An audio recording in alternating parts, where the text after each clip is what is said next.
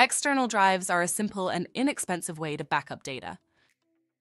However, having your data stored on only a single drive could wind up costing you a lot should the drive fail or you lose the drive.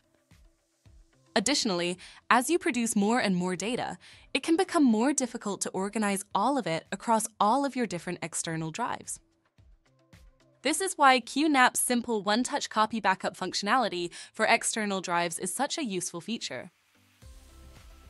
While this feature is useful to anyone, it is often utilized by creative professionals such as photographers and videographers, who may take an external drive on the road because it's lightweight and portability, but then require a more secure solution to store the data long-term. They can also back up their SD cards after taking new pictures via an SD to USB adapter by simply plugging the SD card on the adapter into the USB one-touch copy port and pressing the one-touch copy button.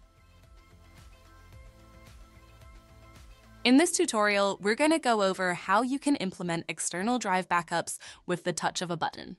Simply configure the one-touch copy settings once, and you'll be able to make your external drive backups with no effort at all. Start by opening Hybrid Backup Sync. If you don't already have it installed on the NAS, you can install it from the App Center. Next, click the Services tab and select USB One-Touch Copy. Now, under the operating mode, choose USB One-Touch Copy. You may notice above there is a Smart Import option as well. This can be selected to configure more intelligent backups that will omit backing up files already existing on the destination folder on the NAS. Now, click the Settings button to configure the backup job. For this video, we are backing up the external drive to the NAS. So under Backup mode, select Backup to NAS. Now under Backup Action, you can choose between Copy or Synchronize. Since we're just making a backup here, I'm going to select Copy as I'm not trying to synchronize the drive with a folder on the NAS.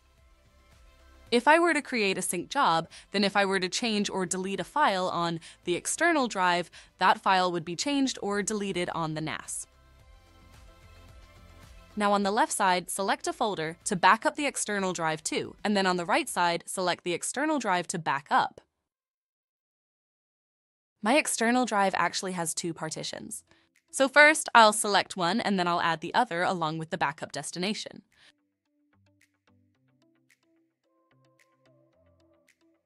If you want to enable manual unmounting, you can leave the box checked.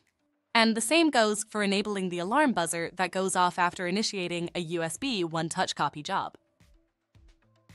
Make your selections and click Apply. Now, back in the operating mode, click Apply. Your one-touch copy job is now configured. All you need to do to run the backup is press the one-touch copy button on the front of the QNAP for about 2 seconds.